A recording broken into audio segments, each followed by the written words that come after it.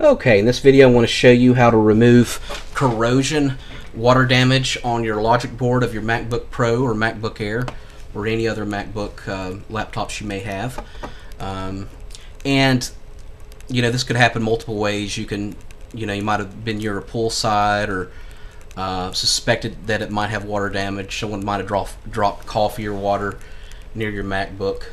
And this method will work whether it's turning on or not turning on. Of course, if it's turning on, that's a better scenario for you. But again, this can work for both ways.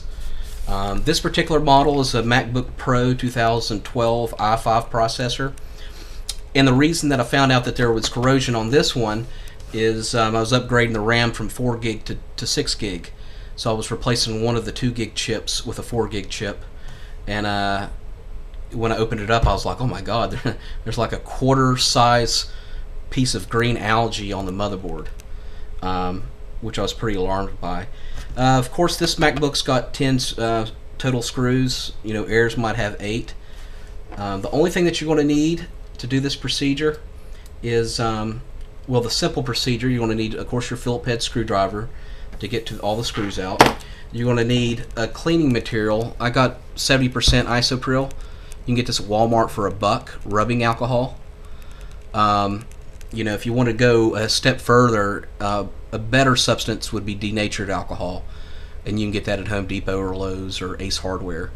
That would even actually be better. You're going to need like an old toothbrush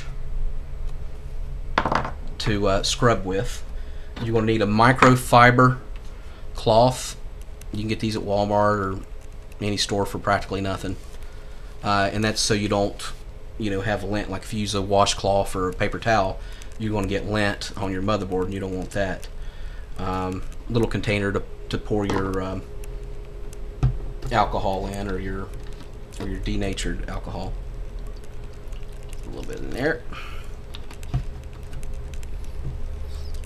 Okay, so I went ahead and took the screws out, and when I first opened it up, I went ahead and already went ahead and took some of the algae off.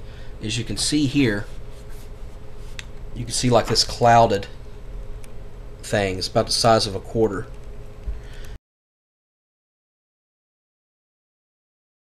And it actually got on the bottom of my base as well. I already cleaned that off. So about the size of a quarter. So of course the first thing you want to do is unplug the battery. You're not wanting to get any power whatsoever. Okay. Now this is the simpler procedure if you just want to clean the back side of the logic board. You could have damage or corrosion on the back side, but this looks like here it was isolated just to this particular area. And so I want to go ahead and clean it. Now here's the thing. Some people say, well, should I go ahead and just get it repaired? Should I take it to the should I go ahead and take it to the MacBook store and let them repair it? Well, first of all, the only thing they're going to really do is replace your logic board, and that's going to almost cost you as much as another MacBook. If you got a warranty on it, the majority of the warranties is not going to cover water damage, and they'll of course be able to simply tell by the indicators that it's got water damage, so it's not going to be covered anyway. So if it's what you're going to do is not going to do any further harm to it. So if you do it correctly, you're not going to do any further harm to your logic board if it is salvageable. But if this method doesn't work, most likely it's not salvageable, and you'd be better just to get another MacBook. Now your parts are still good. If your logic board's bad, you still have your screen, your battery, your DVD player, your hard drive, your memory. So you can't go wrong there. So like I said, if this particular algae is corrosion is I call it algae. It's corrosion is located right here to this particular part of the motherboard. So I know it's not, most likely it's not on the back. So what you're going to do is you're going to have your microfiber ready, and you're going to actually do the scrubbing with this. You're going to generously wet your toothbrush with the alcohol, but you don't want any dripping off. And you're going to go into a circular motion at the corroded area.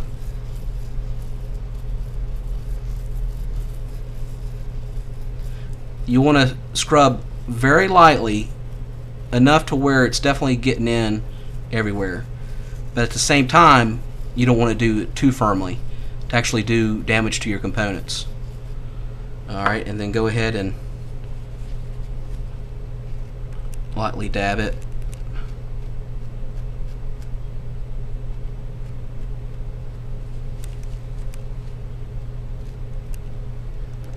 And then you want to wet it again at the same area.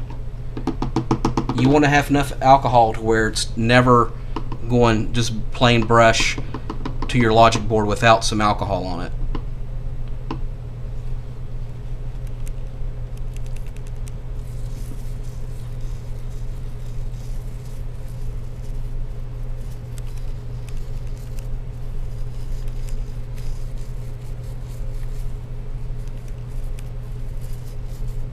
Okay, go ahead and wipe that. And oh, by the way, you need a hair dryer as well. That's the fourth item that you need. You can actually use a hair dryer, or you can actually use a vacuum, as long as it's got a, it's got a bristle end to it.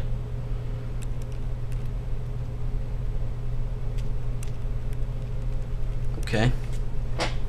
So, I'll go ahead and get my hair dryer here.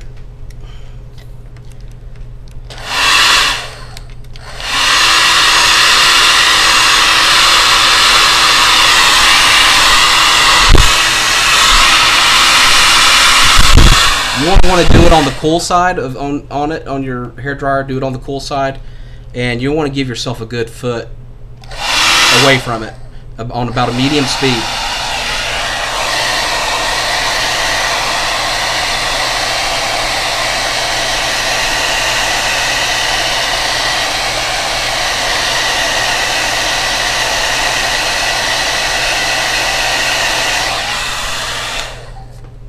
Okay.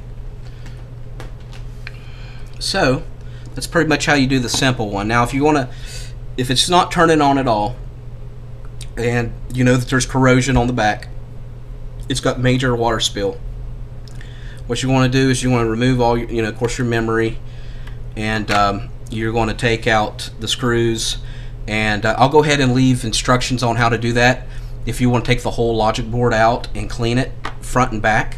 It is a lot more time consuming, and is a little bit more difficult, but it's done every day, of course. And you're going to want to remove the fan and the heat sink, and when you do that, you're going to need some pretty much some Arctic silver paste to reapply on your processor.